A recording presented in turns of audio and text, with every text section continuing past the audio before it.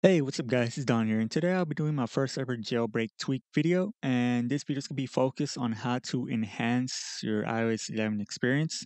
Now, we all know that Apple did mess up some stuff or has not implemented stuff to make the iOS 11 experience whole lot better, and with jailbreak finally here, we can go ahead and do that for ourselves. So enough chit chat, so let's get started. For our first tweak, it's called DeleteForver. Now, this tweak allows us to delete any video or photo permanently without having to go to delete folder and having to re-delete it again. Now, when you first install this tweak, you will have two tabs. One will say permanently delete and the other one will say delete, which will go into the delete folder. You can disable the other option by going to your settings, scrolling down into tweaks, and selecting delete forever configuration, and there you go, hide the regular delete actions. So now everything you delete will be permanently forever and not go into the delete folder. So that's how delete forever simplifies it for us. For our next tweak, it's called RealCC. Now RealCC allows us to turn off our Wi-Fi and Bluetooth to the control center. As you guys know, with iOS 11, it just disables it, which is still running in the background, cleaning your battery. So all you have to do is download and install the tweak, and it works as is. So if we go into our settings, my Bluetooth is off, and if we go into control center and turn it on, it turns on. If we go into our control center once again and turn it off, it actually turns off. It's a very simple tweak just to improve the iOS 11 experience how it should have been from the start. So that's RealCC once again, and let's go into our next tweak. BetterCCXI is a paid tweak, but it does allow us to enhance and organize our control center how Apple should actually allow us to, but they don't because it's Apple. But anyways, if we go into the settings and go into our tweaks and go into BetterCCXI, we do have the option to organize our control or connectivity modules, music modules, and our weather modules. As you can see, the 4x1 and 4x2 is usually big modules, like you see here. And the lower you go, and the smaller you get. But with this tweak, you also need another tweak that installs it for you, and that is called Support CC.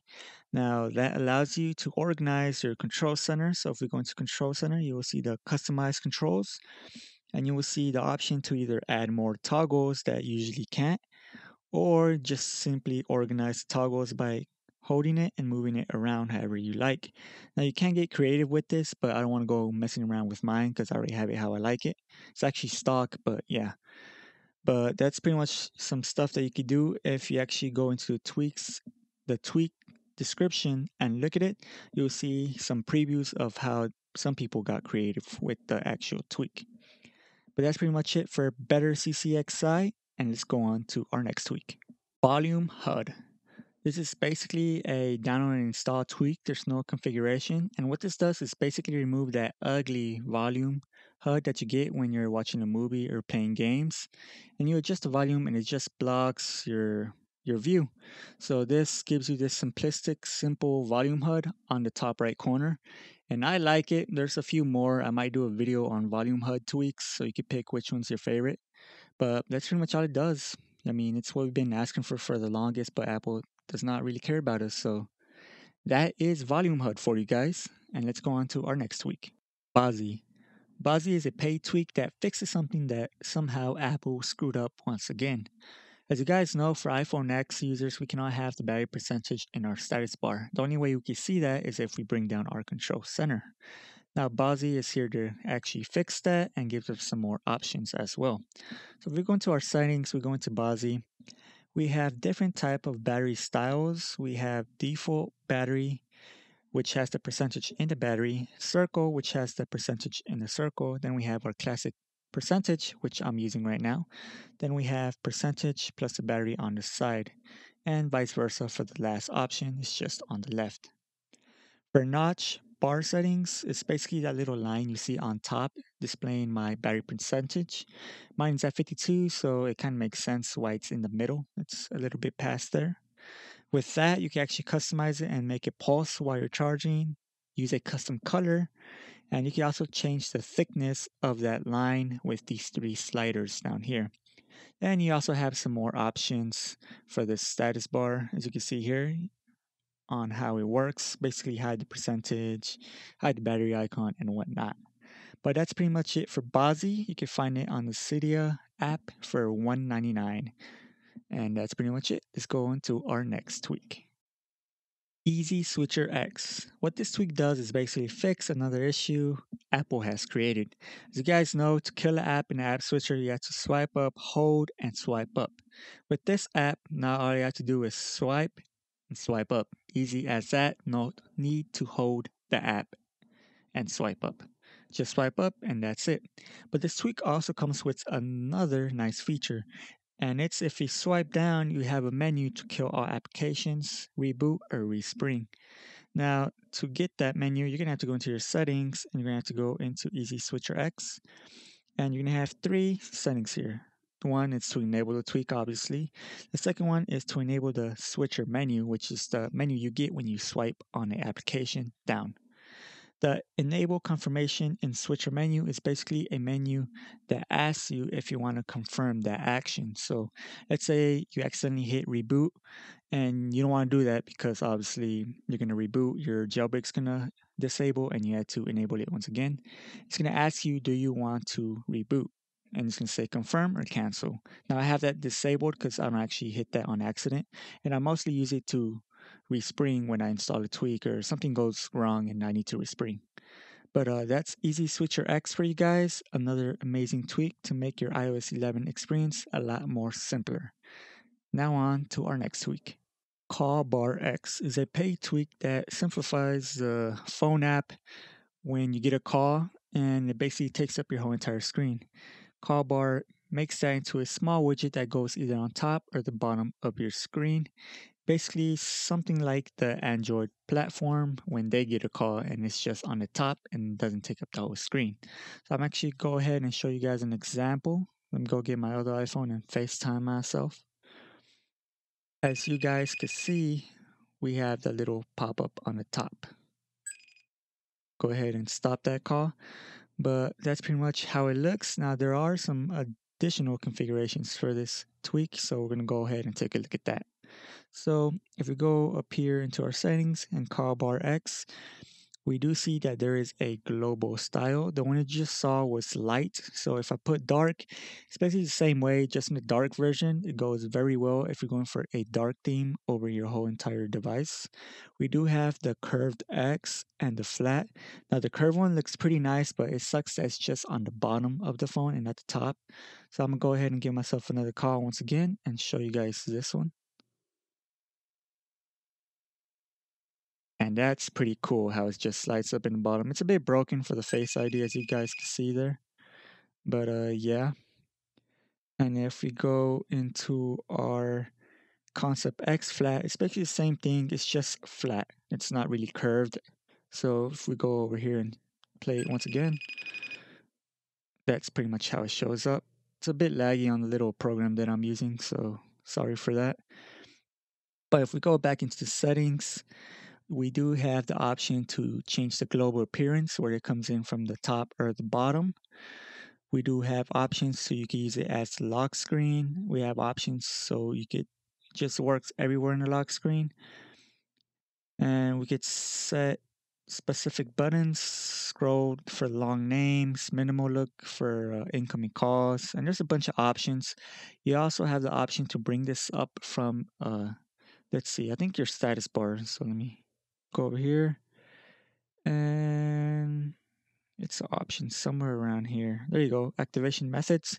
You can bring this option up in either your status bar by swiping left, right, or double tap the status bar, add it, set, swipe right. So let's say you're on an app and you want to make a call, you don't have to actually exit out that app. You can just swipe right and there you go. You get your little option to make a dial. If you hit dial, it brings you to the phone app.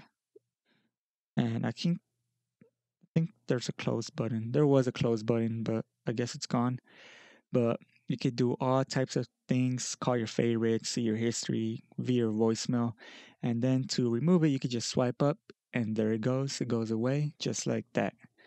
But that's pretty much it for Call Bar X, a nice simple tweak that we asked for Apple to integrate in the future, which they probably won't like until like a few years, 2 years past later, because you know that's Apple.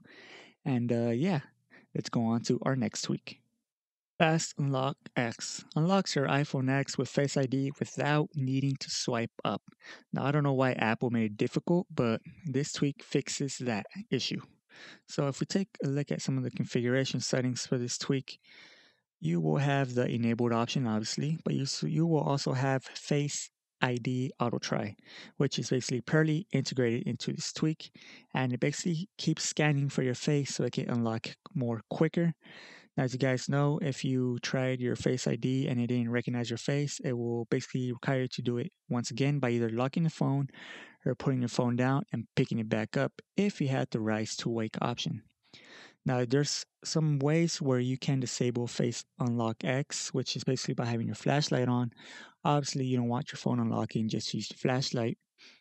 Or you can have some lock screen content, which is basically notifications. And you don't want it to unlock when you get a notification and you look at it, obviously.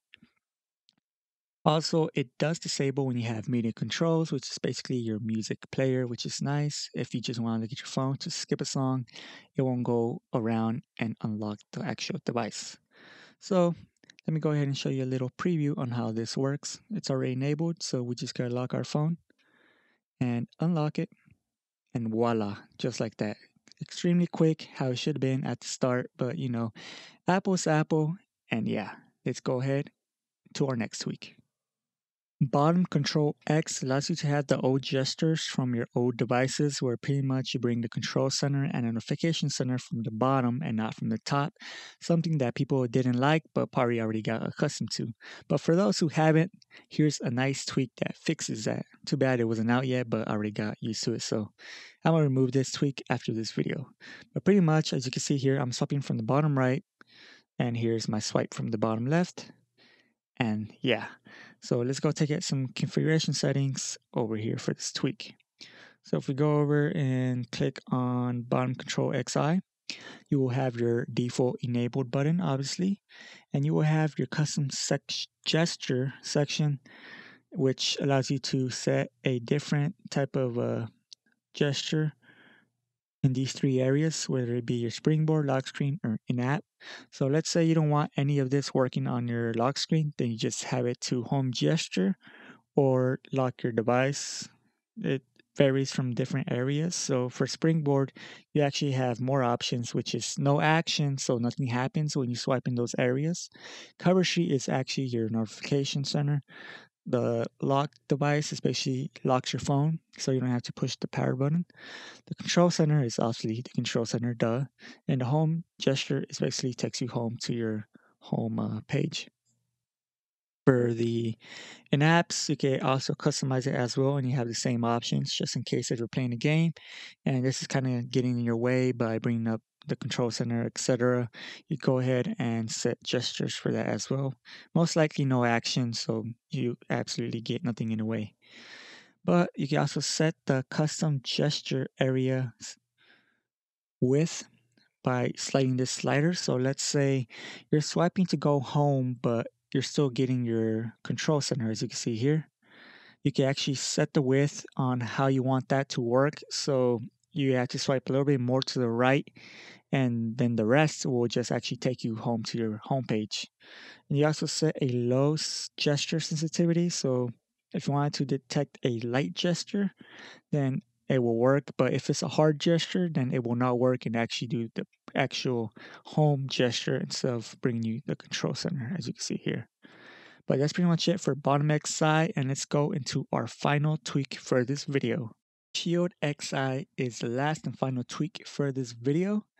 And basically what this tweak is basically a free version of BioProtect X, and it shuts down any of your apps with any security measure that you have in place, whether it be Face ID, Touch ID, or your passcode. So you can go ahead and lock any apps on your iPhone in case you have some nosy children or nosy friends. So let's go ahead and take a look at some configuration settings for this tweak. So ShieldXI, it's going to scan for your face right away, that quick. You're going to have dark mode disabled. I enabled it because I like dark mode. And it's going to have enabled on by default and enabled on folders by default as well. And it's also going to have this option called intruder photo, which will take a photo of somebody trying to unlock a certain application or folder, and it will be stored in this location at the bottom, which is var mobile ShieldXI. You can use a third-party application. I recommend Fauza, so you could go ahead and take a look at that location and look at the photos of people who try to open such app or folder. So I'm actually go ahead and disable that because I don't want to take up storage. Plus, no friends, so nobody's gonna try and unlock my phone. Feels bad, man. But the most important part is looking at the locked apps. So if you go in here, it's going to give you a list of all your entire apps you could go ahead and lock. And I already have Discord enabled. You can't really see it enabled for whatever reason, but it's enabled. So I'm going to go ahead and enable that once again, just in case if it disabled by itself. And you just select whatever app you want. Just for the sake of the tutorial, I picked, actually I'm going to pick another app as well. I'm going to pick Weather. Why do I want to unlock Weather? I do not know. So I'm going to go ahead and lock that, go back to our home screen, select weather, and there you go. Face ID scanned to unlock the app. Now let's see if I don't have Face ID or I'm not looking at the phone. You can see, scan my face. Let me see if I can trick it. There you go. It couldn't recognize me, so it's not opening the app. It says try again, try again. Now it's actually me. And there you go. The app is open. And that's pretty much it for ShieldXI. It's a very simple app to lock apps down, or if you just want a lot more privacy to your phone, there it goes. If you think there's a better tweak than ShieldXI, like I said, comment it down below. And that's it for this video, guys. Like if you like this, you know what to do if you didn't like it, and hit that subscribe button if you'd like to see more of my jailbreak tweak videos coming in the future. And I'll see you guys in my next video. Bye.